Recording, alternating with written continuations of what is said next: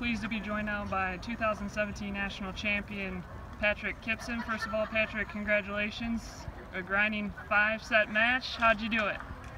I don't know. Just fun playing out there, and somehow I was able to keep it together. So I got a couple of breaks there at the end, and that was that. So it was really fun being a part of. You were the first since Alex Bamogaloff to win both the 16s and the 18s. What does that feel like?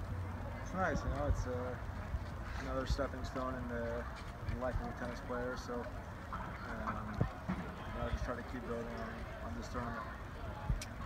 And look ahead to Flushing Meadows for us and your experience at the US Open. What's that going to be like? Yeah, it's my favorite tournament in the world. So I'm excited to be going there this time, first time as a pro. So I'm looking forward to it. Awesome. Thanks so much. Thank you.